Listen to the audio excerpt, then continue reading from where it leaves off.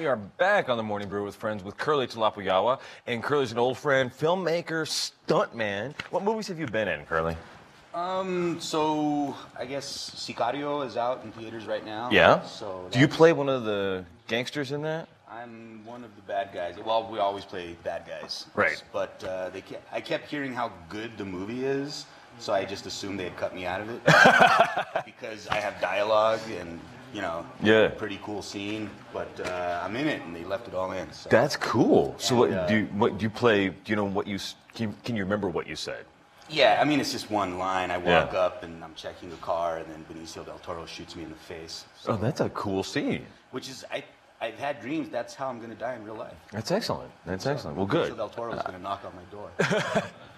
Next time he's in town, I'll give him your address. And then you've also been in a ton of other films, locally made films, and giant film releases. I know you were in, was it Crash? What was the big one that was made here that was downtown that kind of got you into it? Which one was that? Gamer. Gamer, that's right. Yeah, the way that worked out was some friends of mine and I, this guy Scott Phillips, local writer-director, we made this movie back in the day called The Stink of Flesh. We made it for $3,000, and the director of Gamer saw it and loved it and just called me up out of the blue. Told me he wanted to do stunts for him and flew me out. We did Crank 2 together. In fact, I just did a movie for him called The Vatican Tapes. Cool. And was that your first big one? Yeah. And since then, that was what, a decade ago? Yeah. And since then, you've been doing stuntman stuff here and in Hollywood, right? Yeah. I think I have like 40 movies and TV shows. That's huge. And so you took a lot of those profits and poured them into something that I think is really awesome, which is 0 Point Parkour.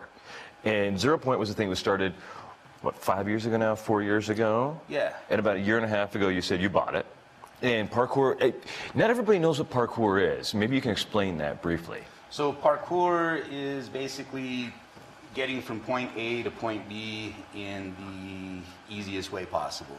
So it was developed back in the day by the French military as a way to keep their soldiers in shape, and then it just kind of caught on with young people. As a sport. Yeah. And this is the thing, and if you've ever seen the videos of people running across cityscapes where they climb over walls and run up buildings and climb through dumpsters and over hedges and whatever obstacle is in their way, but they just keep running. Yeah. And I think a lot of people remember it from the opening scenes of the James Bond film, was it Casino Royale, where there's a great parkour scene where they run across cranes and everything else.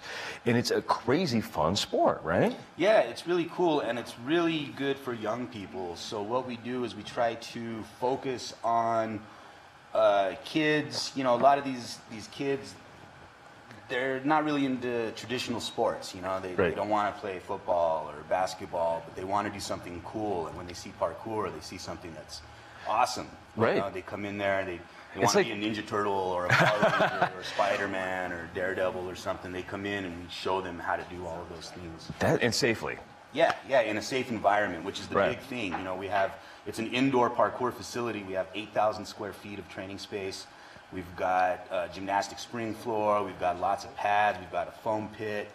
We have a mini warped wall from Ninja Warrior that is smaller than the actual Ninja Warrior one so that kids can tackle it.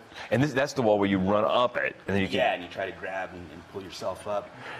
And I think a lot of people see the Ninja Warrior show, and you have some of those same kinds of things there.